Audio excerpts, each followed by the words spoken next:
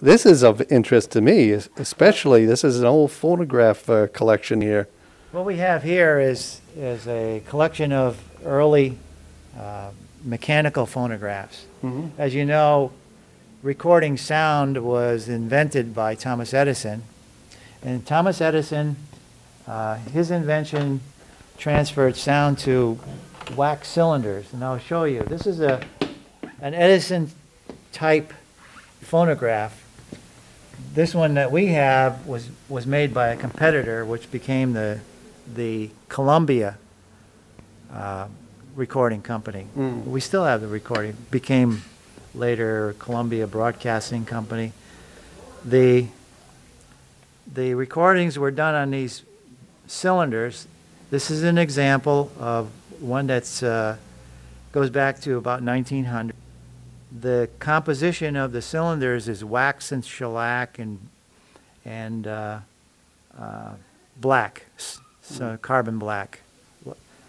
This is a recording of Stars and Stripes made by the Edison Company. Each of these 2-minute cylinders, the early ones, like I have here in my hand, was recorded individually. They were not mass producible. You actually had to record through a megaphone onto a machine like this that cut the grooves. Wow. Each one.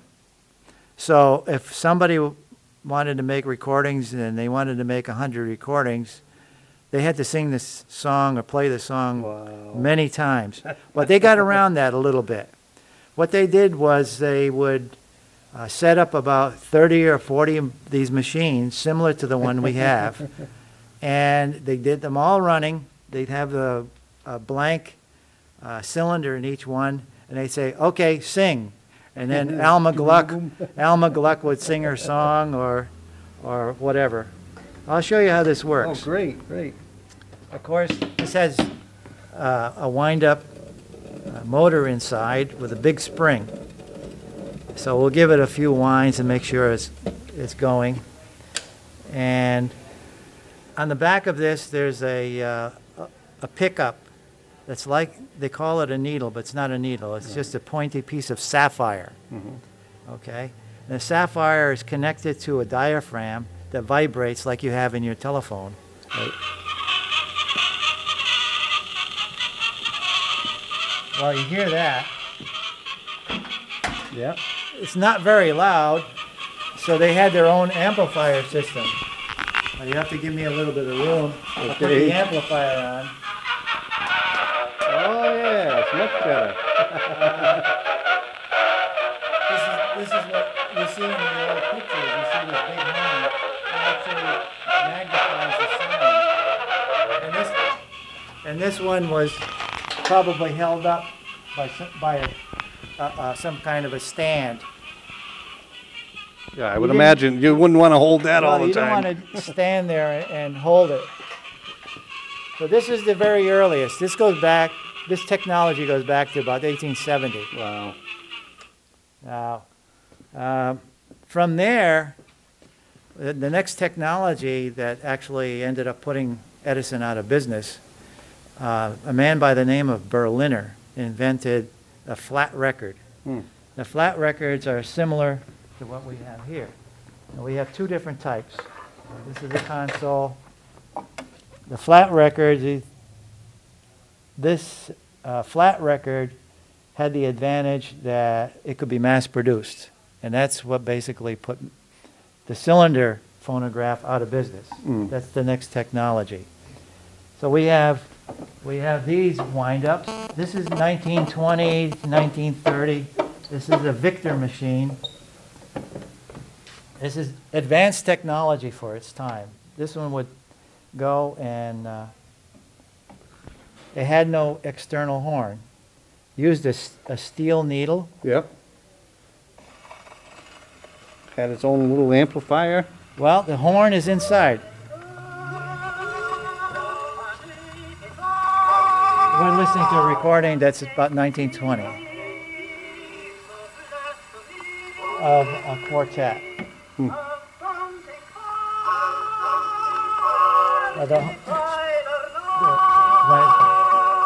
See here is the horn. This is the equivalent of that red horn that we have on the other machine. Very good.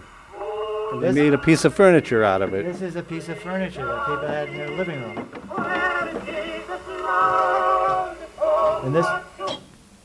And this one, you had to keep a supply of needles Oh, yeah. because the needles would wear out. This is a table model of the same thing. We got this donated to us. It was actually a wreck when we restored it. Uh-huh. So this is does the same job as that one, and the horn is in here. The sound travels through the hollow arm and comes out through the bottom. So that's Amazing technology, even. yeah, this takes us up through about 1940 also. Right. In fact, when I went to grammar school, we had a machine like this in our classroom. I'll tell you, that was the early 40s, World War II. And we have some 45s. And Yeah, I imagine then the 33s. flat records. Well, it turns out Yep. that Edison decided he's going to try to compete with the Berliner records. The Berliner's patents were bought up by the Columbia people, Mhm. and Columbia was their big competitor. Down here you see an Edison record, flat. Actually, is thicker than a regular record. It's about 1/4 of an inch thick. It has a layer of plastic on the top and the bottom, and in between is a piece of plywood. Really? So it's about 1/4 of an inch thick. The difference between this Edison record and the Berliner record is the way that the needle travels in the groove. And Edison couldn't get around the Berliner patents because of this one particular thing. In the flat records that Berliner had, the vibrations go horizontally. Mhm. They wiggle this way. In the Edison golden disc, which he called it, the vibrations are up and down. So he took his diaphragm and turned it perpendicular to the way Berliner had it. Yeah, Berliner's yeah. got it going this way. He did it this way. So he could get around the patent. However, Berliner's records were more popular, they were cheaper and mass producible, and off they went. Was there a difference in sound, one better than the other? No, I have a machine that plays these at home. The sound is equivalent, the same. It's just the technology is different, and only because of the patent. Well, from the flat records, this is 78s that were popular, up into the 60s, late 50s, when we had the 45s. Right. We had the 45s, and then came the LPs, the long playing records at 33 1/3 RPM. Right. Then we got stereo, and then we got into tapes, and then to CDs and DVDs and MP3. And now I think you can record about 1 million hours worth That's of right. music on something that size little of box. size of I a know little box. Isn't it true, though? That's right. That's technology. All of this is where it started.